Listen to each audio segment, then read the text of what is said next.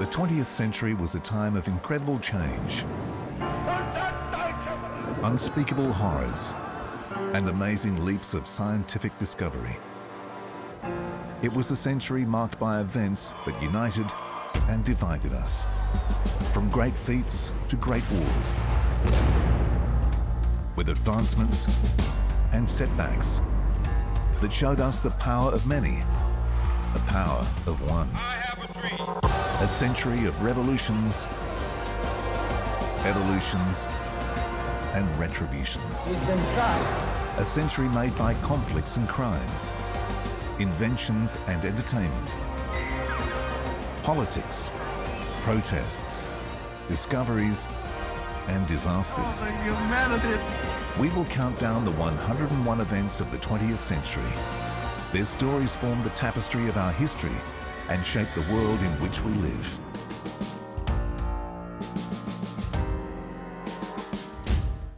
In this episode, it's the first time really the whole of the population were drawn into the business of war. But it created also a broader accessibility to culture. It created an early form of our information society. It completely transformed our understanding and expectations of life and death.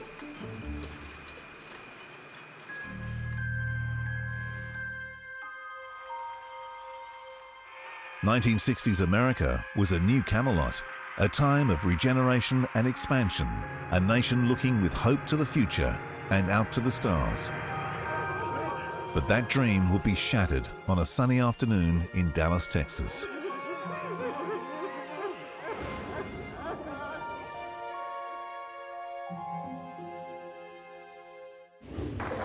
My fellow citizens of the world, ask not what America will do for you, but what together we can do for the freedom of man. John Fitzgerald Kennedy was young, smart, charming, and he had a young family of his own. He brought the American people a sense that they were being listened to and represented in his short presidential term. Firstly, of course, he is a very charismatic president. He succeeds Eisenhower, who's the oldest man to have held office at that time, and he himself is the youngest elected president. So it's a symbolic passing of the torch between generations. Kennedy promises a kind of new leadership. Everywhere he went, crowds gathered to see the man who held a world's weight lightly on young shoulders. The events on the 22nd of November 1963 left the American people reeling. They lost their president in a very public shooting. During a motorcade through Dallas, the local residents were filming the excitement as John and Jacqueline Kennedy drove through the streets. They caught the action on film. Its bumpy nature depicts the shocked reaction of the one holding the camera. Kennedy falls forward in the convertible, and his panicked wife tries to help her fallen husband. Taken to hospital, the president was pronounced dead 30 minutes later. A shocked nation weeps. Across the country, around the world, disbelief was the first reaction. Then a great outpouring of grief, shock, and revulsion. 90 minutes after the attack, in a movie theater a few blocks from the scene, Lee Harvey Oswald was arrested. Against the wall. All right, these people have given me a hearing without legal representation or anything. Did you shoot the president? I didn't shoot anybody, no, sir. Oswald worked in the book depository on the cavalcade route from which the shot had come. Equally as fast, aboard the jet leaving Dallas, Vice President Lyndon Johnson, standing beside Jackie Kennedy in her blood-stained dress, was sworn in as president. America was still in shock about the day's events when Oswald was shot dead on live television. He's been shot. He's been shot. Lee Oswald has been shot. 48 hours and 7 minutes after the president's death, his accused slayer is dead. The killer, a dance hall owner named Jack Ruby, was arrested, tried, sentenced to death, and died in prison. Americans stayed home to watch the blanket television coverage on a national day of mourning following the tragedy, feeling the death of their leader and the loss of hope he had represented for their nation. How about you, sir? What is your reaction? He's the best man we ever had, believe me, and I'm very sorry. What was your reaction? Well, we were just completely shocked. I think that the American people have just suffered a great loss. It was just such a terrible thing. Their grieving was shared by much of the world. Less than 3 years after taking office, his body was brought back to Washington to lie in state. And the world mourned for a man who had given the world new hope. The confusion that swept over the nation as America tried to understand each piece of the news in this short period has fueled conspiracy theories ever since. This man, Mark Lane, has been asking for a fresh inquiry. He's always claimed that 5 bullets were fired, at least 2 of which came from the front, which means at least 2 gunmen and therefore a conspiracy. The more we know now, the more likely it was that Lee Harvey Oswald acted alone. But 50 years of less than conclusive evidence breeds conspiracy ideas, and there are always books and films to be made on who killed JFK. Shockwaves from the Kennedy assassination continued throughout the 20th century. The feeling that something was being hidden, the mystique of the Kennedy clan, the allure of Jackie all remain prominent. Whether John F. Kennedy, as a president, would have defined the age in which he lived will never be known. But his death is one of the great punctuation points of this century.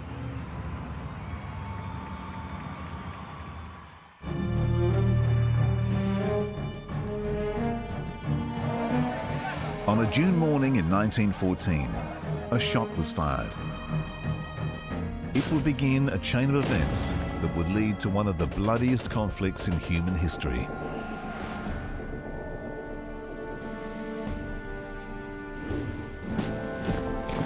At the start of 1914, much of the globe was divided into spheres of influence.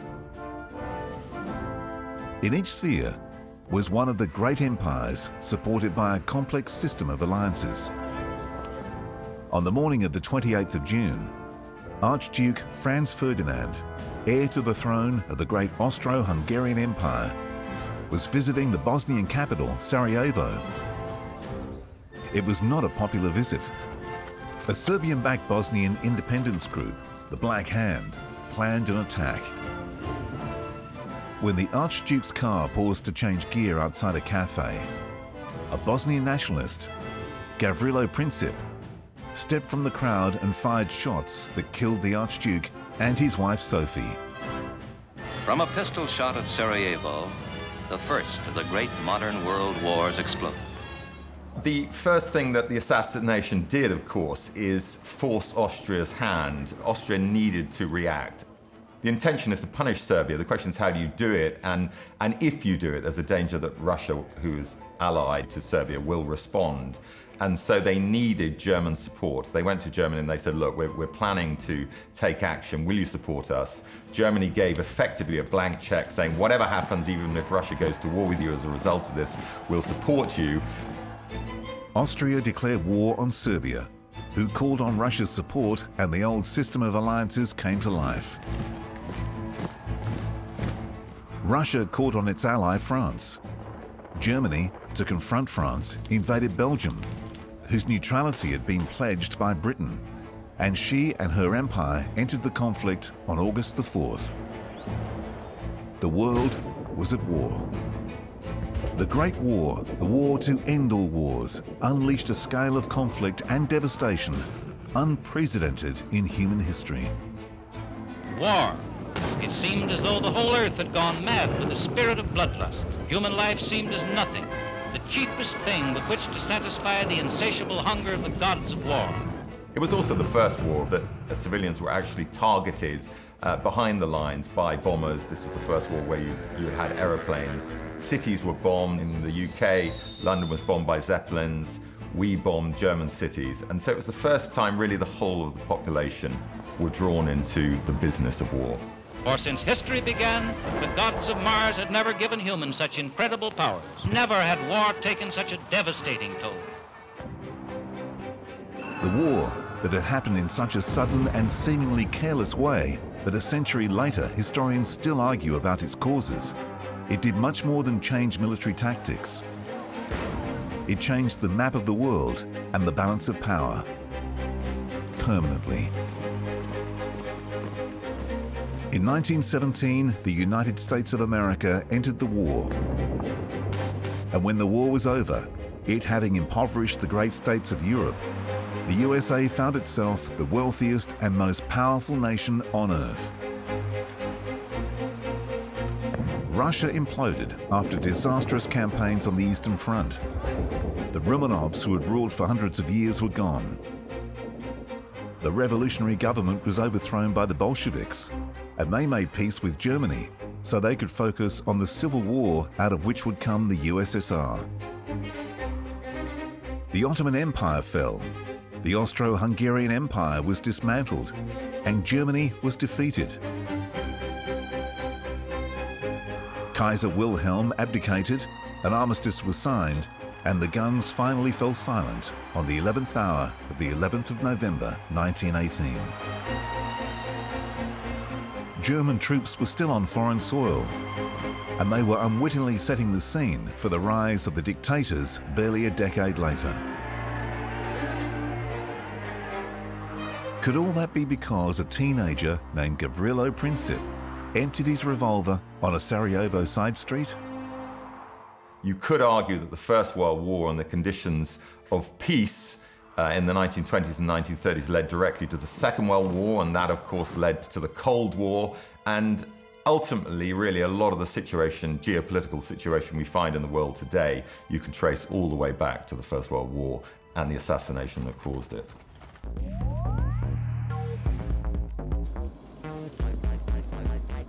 From a prototype built in a garage would come one of the greatest technological revolutions in human history. The rise of a device and a company that would forever change the way we communicate.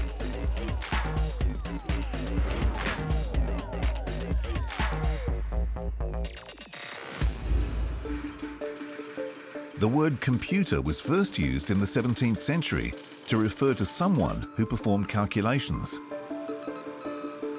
By the Second World War, machines like Colossus were being used to break enemy code and read encrypted messages. 2,000 electronic tubes, several thousand relays, 150 motors, and about 200 miles of wire are contained in this intricate apparatus. These were large, static machines that weighed tons and occupied entire rooms or buildings. First transistors and then microchips saw the development of smaller, faster, more productive machines. In the 70s, the silicon chip became the basis of a new generation of computerized devices that looked sure to create a social and industrial revolution as profound as that of the first machine age nearly 200 years ago. Photocopier company Xerox created a prototype in 1973. An individual unit that had mouse control, a graphic user interface, and an Ethernet connection. Xerox Alto, that's the computer that Steve Jobs and Bill Gates saw to get their idea, their visions for Apple and Microsoft. Just before the release of the Apple I, personal computing was essentially a hobby activity for a group of, kind of dedicated electronic hobbyists. And the Apple I really changed that aspect of personal computing. First demonstrated in May 1976, the Apple company sold the Apple I for $666.66, before replacing it in 1977 with the more practical and user-friendly Apple II. And when you look at an Apple II, what you're seeing is a fully finished example of industrial design. It is a packaged commercial product ready to go to the consumer. It's got a built-in interface, keyboard, it could be hooked up to a color monitor, and that actually became an industry standard then for a lot of business applications and really set the tone for personal and business computing afterwards. By the 1980s, computers were sophisticated enough to hide their complex technical aspects behind a user-friendly interface. Individuals could afford and understand computers, and the revolution was reaching every town, home, school, and workplace. Now, when I was a boy, an apple was something you brought the teacher. Today, you learn on an apple. The computer essentially took all of the communications technologies and revolutions that had occurred in the 19th and 20th century and bundled them together in one box. And I think it's really difficult to fully understand just what a great impact that's had on people's lives. But certainly in terms of the internet and the World Wide Web, that's had an enormous impact on society that we're still living today. The stage was set for computers and digital technology to become completely mobile. Work being conducted in the last few years of the 1990s at Apple created small, light devices with all the functions of the gigantic computers from the 1950s. We arrive at the age of the smart device. We see how a 20th century revolution set up the dominant image of the 21st century.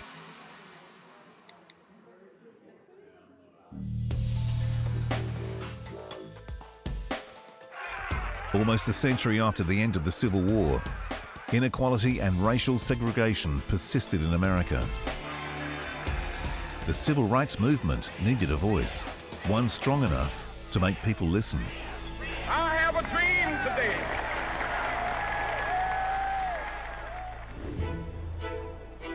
At the March on Washington in 1963, protesters from all over America came together against discrimination and segregation. They come by train, they come by bus and by air.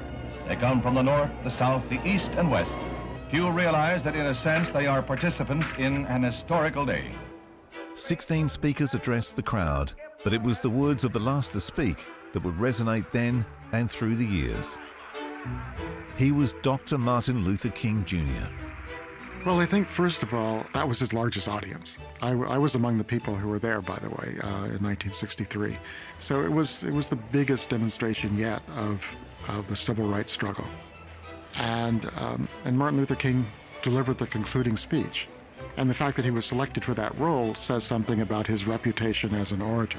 And there's a great swell of cheers to welcome Martin Luther King to the speaker's podium, a man who stands as a symbol of all they are fighting for. When he started to speak, King read from his notes. They were important words about the need for change. The prepared speech was really about the American ideals expressed in the Declaration of Independence. Life, liberty, and the pursuit of happiness, that should be the right of all people. His question then is, have we lived up to that? Then something changed. King all but abandoned his notes. He started to preach.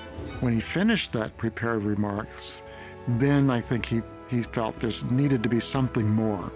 And that something more was, if we do live up to that promise, he envisioned a world that was quite different from the world in 1963. I have a dream that one day this nation will rise up, live out the true meaning of its creeds.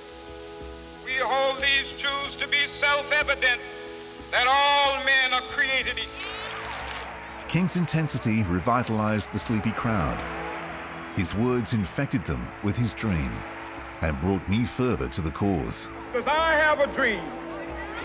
My 4 little children will one day live in a nation where they will not be judged by the color of their skin, but by the content of their character. I have a dream today. But I think what made the speech really special was that you needed to express a vision for what might happen if we did live up to those ideals, and give that dream, that vision, substance by describing an America beyond race. Free at last! Free at last! Thank God Almighty, we are free at last!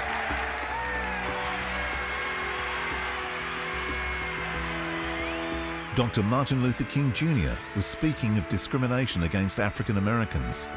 But the spirit of the speech endures because it can be used to defend human rights and the fight against any injustice anywhere. King's galvanising speech influenced the passing of the Civil Rights Act of 1964 and the Voting Rights Act of 1965. Many of us who were there thought that the march was about getting the Kennedy's Civil Rights Bill through Congress. And he's saying, yeah, that's important. But what's really important is realizing the basic ideals on which this nation was based. And his last book, Where Do We Go From Here?, is written in 1967. So it's after the passage of major civil rights legislation. But he's still asking, well, where do we go from here? And I think we still need to ask that question. Where do we go from here?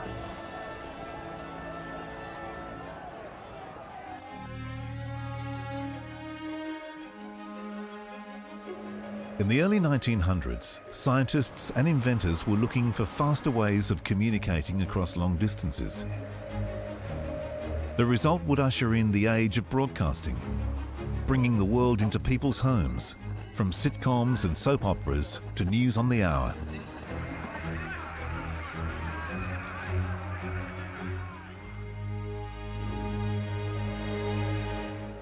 Inventor Guglielmo Marconi was fascinated by invisible waves and how they could travel. Guglielmo Marconi was a founding father of radio, who's an Italian inventor. He didn't invent radio. You could say that James Clerk Maxwell invented radio by postulating that there were electromagnetic waves that travelled at the speed of light. And it was Marconi and others who learnt how to put signals on those electromagnetic waves. He was soon able to broadcast the waves up to several hundred metres. In December 1901, his team in Cornwall transmitted an S in Morse code hundreds of kilometres to the St John Signal Hill. Radio was born and quickly became a standard in seafaring vessels. It famously made news when a radio transmission alerted shipping to the fate of the Titanic, which meant saving 703 lives. Guglielmo Marconi. His famous signal CQD was the first used for distress calls. The Titanic was one of the earliest tragedies to be mitigated by his invention. As radio became established as in-home entertainment, audiences grew. Advertisers and more broadcasters followed. In the radio studios of America, the technicians, the entertainers, the commentators, the administrative personnel daily unite their efforts in the creation of programs to please and entertain a vast radio public. It was the first mass medium that came into people's homes. It allowed people to hear events with far quicker lead times than the old days of newspapers. The King arrives at Broadcasting House and alone in a small studio makes his pronouncement in these memorable words. As more broadcasters took up their microphones, frequencies had to be allocated. Interference decreased further as innovation modulated the airwaves. Scientific progression created a more user-friendly experience for the variety show, the discussion, and the radio play. Orson Welles and the Mercury Theatre Company dramatised the classics until their broadcast the night before Halloween in 1938. The company performed an adaptation of War of the Worlds. The War of the Worlds broadcast became very famous because it created a sense of panic, allegedly, among large numbers of its radio audience. It was a radio enactment of H.G. Wells's famous book, done with voice and sound effect. The top look out there! Stand back! Ladies and gentlemen, this is the most terrifying thing I've ever witnessed. Eyes are black and they gleam like a serpent. The mouth is kind of V-shaped with saliva dripping from its rimless lips. It seemed to quiver and pulsate, and the monster or whatever it is can hardly move. The probability is that reaction to the broadcast was grossly overstated by the newspapers. That indicates that the growing popularity of radio was threatening the press, which hoped that publicising such a sensation may provoke stricter government control of the airwaves. But it was too late. Radio was profitable and it was here to stay. By about 1925, you could buy ready-made sets. You just plug them in or use batteries, switch the dial, put some earphones on or then a loudspeaker, and you could hear the radio. But it created also a broader accessibility to culture, to information, to news, to weather. It created an early form of our information society. Radio evolved over many years, with the work of many inventors. From Morse code to radio plays, to presidential fireside chats, to news broadcasts, Marconi's invention became an enormous influence on the 20th century.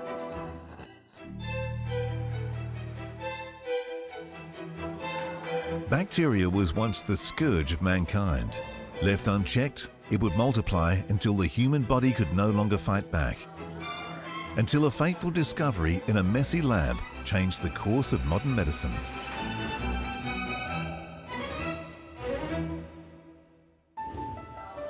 The beginning of the story of antibiotics is disputed. It can arguably be attributed to the work of a man named Alexander Fleming. Its discovery, a result of his belief that lab cleanliness was a choice rather than a necessity. In 1928, Fleming's desk was a mess. Petri dishes spilled into each other, cross-contaminating their samples. He was working and looking at them, and he'd been sick that week, and he sneezed into his Petri dish. And so that plate's ruined, he puts it to the side, and he went off on holiday. And he came back from holidays and looked at that plate, and it was growing a whole bunch of mould. But around some of those colonies of mould, there was this blank space where no bacteria was growing because that mould was killing the bacteria. Fleming published a paper about separating samples and moved on. Like many discoveries, what Fleming noted lay dormant for 10 years, until Howard Florey, with fellow scientist Ernst Chain and their team, worked to develop the miracle mould so that it could be put to medical use. What he knew was that he couldn't solve it alone, and so he did something that was really quite uncommon of the time. He pulled together people's expertise and information from this wide net of science and housed them under one roof. He had biologists, bacteriologists, pathologists, clinical doctors, all different styles of scientists working on the one problem and then coming together and discussing all of their different parts of that problem together. And it was that collaboration that really created this world's first antibiotic. Unfortunately, Britain was not equipped for the necessarily high yield, as their labs were tied up in the war effort. So Florey took it to the US. In June 1941, there was brought to the United States a tiny flask of the living mold. The altruistic men of science did not even patent their work before taking it across the sea. The Americans successfully improved its productivity. Through mass production methods, America is continually increasing its output of penicillin, the new drug that effects almost miraculous cures. The first trial on the infected cheek of Albert Alexander was a partial success. But unfortunately, the limited supply ran out and the 43-year-old policeman died from his wounds. Supply was still growing, but the war restricted its use to the masses of injured soldiers and cases where the treatment had failed.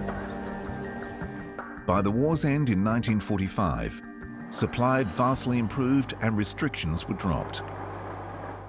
By the end of the century, the class of drugs had become so widespread that most people in the developed world will have been prescribed an antibiotic during childhood.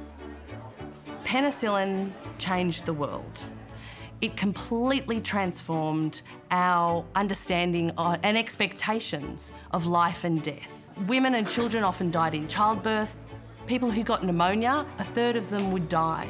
80% of common infections that people got from scratches in their day-to-day lives went to quite serious infections and often death.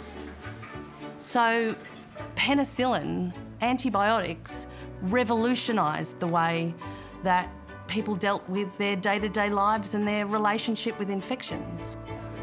Other discoveries to come out of the original research had led to the development of more than 60 kinds of antibiotics, able to fight stronger strains of bacteria. As resistant strains evolve and mutate, the research continues in an unbroken line from Alexander Fleming's Petri dish.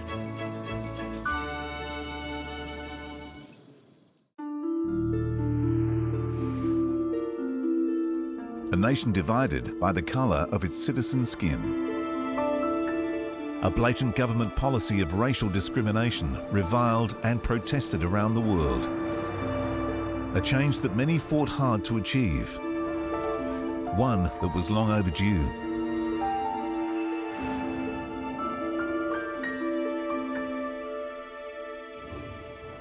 South Africa's apartheid policy divided families, communities and the country into fragments. The word apartheid means apartness. In the context of South Africa, it was fused with this ideology of white purity and supremacy. The apartheid laws have been set up on the 1948 program of racial registration.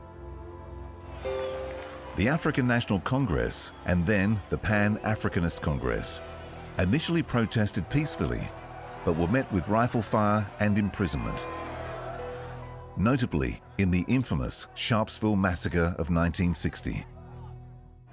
Apartheid remains rigidly enforced. There are over 12 million Africans to 2.5 million white people. The shooting at Sharpeville, in which many Africans died, shocked the world. It's evidence of the dangers of the situation. Soon, protesters became more active in their fight. Nelson Mandela led the armed wing Spear of the Nation of the African National Congress. There are many people who feel that it is useless and futile for us to continue talking peace and non-violence against a government whose reply is only savage attacks on an unarmed and defenseless people. He was involved in every protest and was an outspoken critic.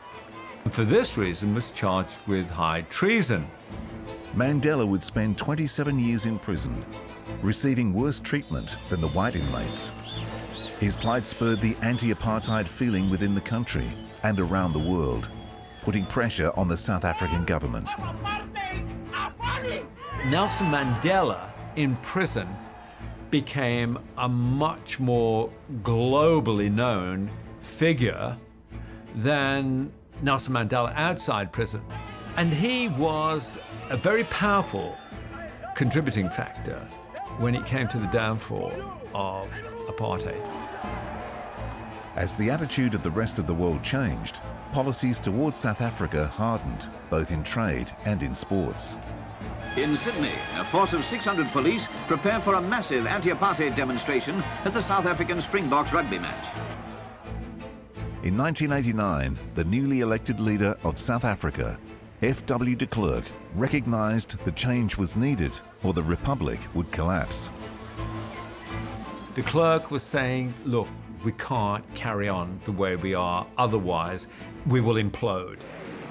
His government negotiated with Mandela through house arrest to his eventual freedom in 1990. There's Mr. Mandela, Mr. Nelson Mandela, a free man taking his first steps into a new South Africa. Mandela lost no time in renewing his efforts to end apartheid. By this time, the South African government recognized that its policy was no longer tenable in the international climate. De Klerk began repealing the laws behind apartheid. The South African statute book will be devoid within months of the remnants of the racially discriminatory legislation which have become known as the cornerstones of apartheid. The immediate impact of the end of apartheid was, I think, one of relief. The rest of the world went, phew, that's the end of that. I mean, this is a country that has pockmarked the entire 20th century. It's flown in the face of global opinion and stuck to its guns with this vicious, oppressive, irrational system that is at odds with the rest of the world. The end of apartheid was also an end of a way of thinking, synonymous with the empires of the past centuries. In July 1993, the nationalist government agreed to an election including all races. You hold the future in your hands. In 1994, the Republic elected its first black president, Nelson Mandela. A new constitution came into effect in that year, finally ending the policy of apartheid. This is one of the most important moments in the life of our country. I stand before you filled with deep pride and joy.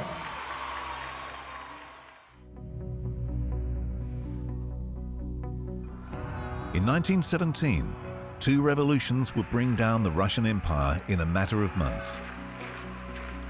In its wake would emerge a completely new political system and a new global superpower.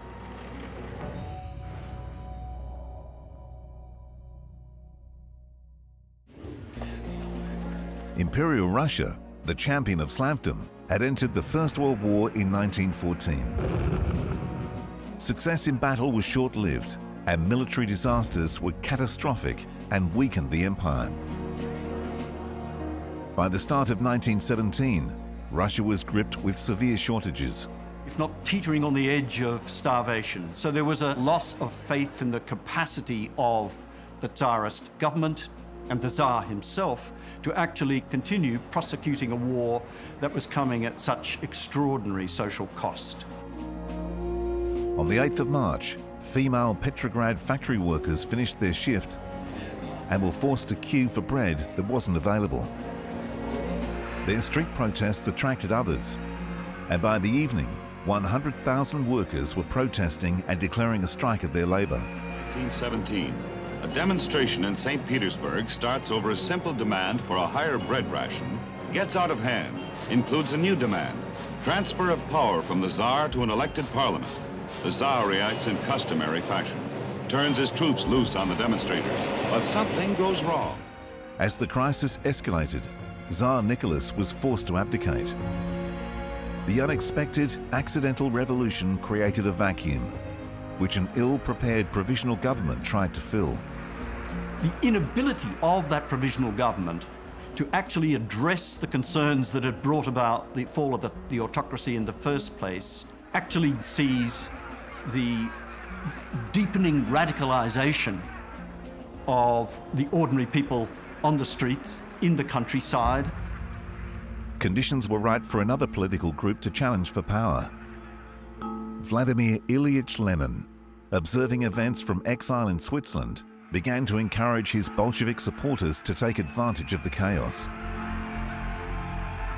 On the 7th of November, armed Bolsheviks stormed the Winter Palace, arresting the provisional government. They ousted it by virtually a bloodless insurrection.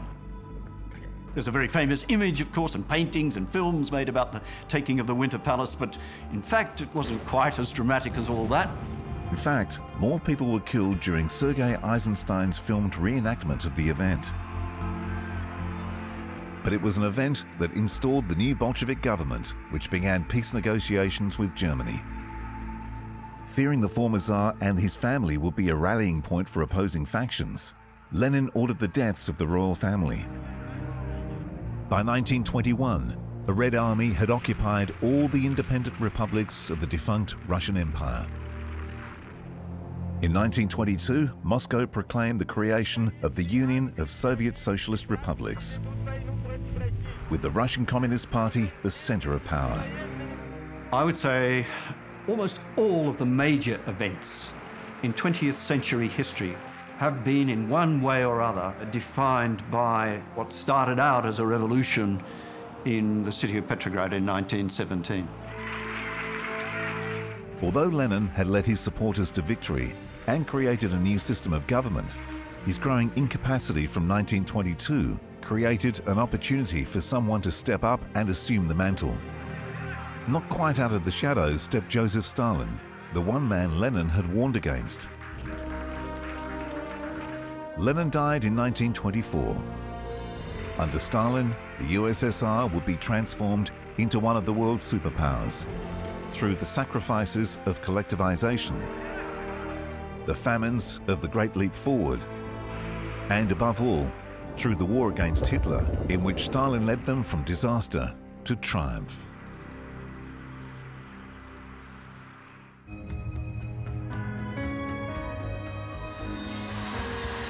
The Second World War ended in Europe in May 1945.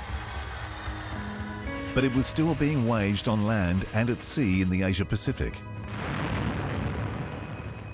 until a weapon of unprecedented power would be used against the civilian population, bringing the war to an abrupt and shocking end.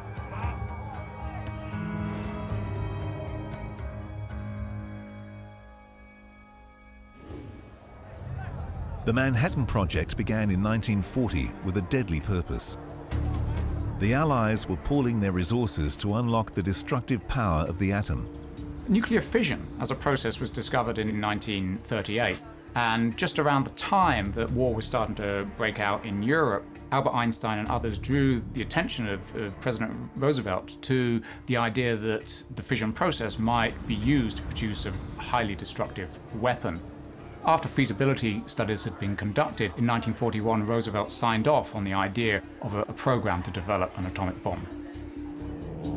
As the Japanese fought on, it was estimated that an American invasion of the home islands would cost more than 1 million American lives. No, the war in the Far East is by no means an easy affair. The cost in human lives is appallingly heavy. So the order was given, and on August 6, 1945, an atomic bomb was dropped on the Japanese city of Hiroshima. As they approach the target area, the weapon is checked for the last time.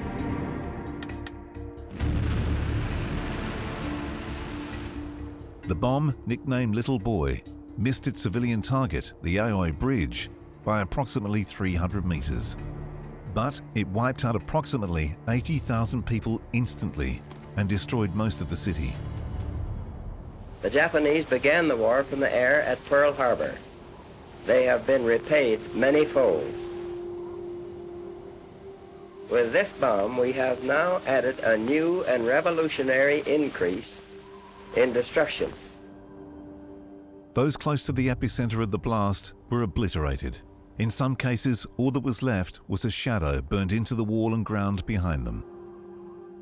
Its stone etched by heat, which reached thousands of degrees, a monument recorded the passage of the blast.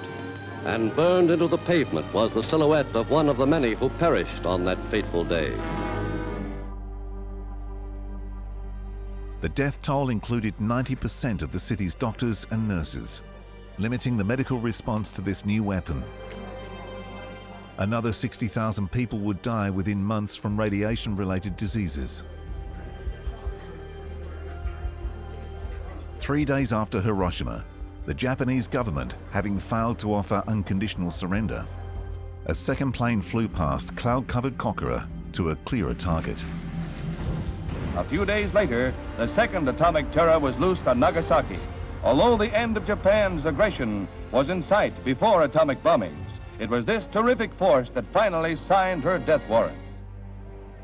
6 days after the bombings, on August 15th, the Emperor Hirohito announced Japan's unconditional surrender. Almost instantaneously, people realized that this is a very, very different weapon. And there is a realization that although people are, of course, happy that after the bomb has been dropped on Hiroshima and Nagasaki, that the war has ended, there is also an understanding that if the Japanese surrendered as a result of this weapon, it must have been a very terrible weapon. Though the atomic bomb ended the Pacific War, it also graphically demonstrated the power of this new weapon. The power of the atom bomb was not theoretical. What had been made visible contributed to the deterrent effect that kept the peace between the world's two superpowers. Many people think that the development of atomic weapons and subsequently nuclear weapons has had an effect of actually ensuring against great power conflict or superpower conflict.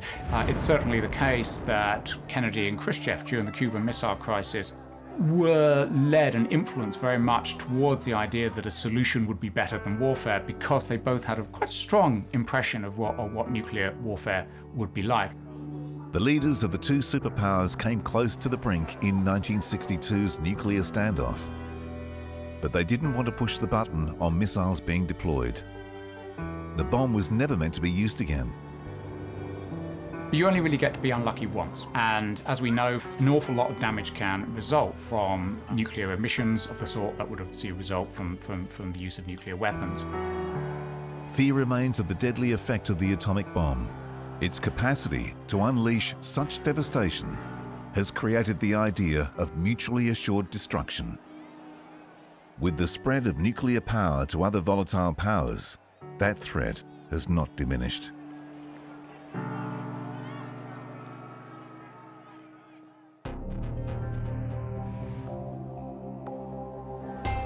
It began with a pledge that symbolized all the great hopes of the early 1960s. An idea that would take almost a decade to make reality. An achievement that would redefine our science, our technology, and our place in the universe. 32 minutes past the hour. Liftoff on Apollo 11. Man is not made to go about being safe and comfortable. He is constantly being driven to do unreasonable things. Some force impels him, and go he must. H.G. Wells, author of The First Men in the Moon. Humans have always wanted this desire to conquest and explore new territories. This is why we do science, right? Is to understand the things we don't understand. I believe that this nation should commit itself to achieving the goal, before this decade is out, of landing a man on the moon and returning him safely to the Earth. When Kennedy made his pledge to reach the moon, America was the underdog in the space race. They would recruit 400,000 scientists and technicians in an effort to be the first to reach this important milestone. Work that culminated in the launch of Apollo 11 in 1969. The Apollo preparations have been the most comprehensive of any one enterprise in the history of man. The world watched as multi-stage Apollo 11 launched from platform 39A at Cape Canaveral. 3, 2, 1, 0. Liftoff. What made it significant about the Apollo 11 moon landing is that it's an event that the world watched together. The international satellite system had been put into place just beforehand, and the whole world, wherever you were, as long as you had access to a television, could tune in and see this event happening all at the same time. Almost everyone who could gathered around television sets in schools, homes, workplaces and public spaces to see Neil Armstrong and Buzz Aldrin leave the Eagle lander to walk on the moon. Okay, Neil, we can see you coming down the ladder now. I think to think about the Apollo landing, you also have to think about the world at the time. You have the Cold War going on. In the US, you have civil rights movements. You have quite a bit of turmoil. And here, the whole world paused and was saying, this is something that humanity has done. Armstrong and Aldrin were on the surface for about 2 hours, taking measurements and collecting samples. Hello, Neil and Buzz.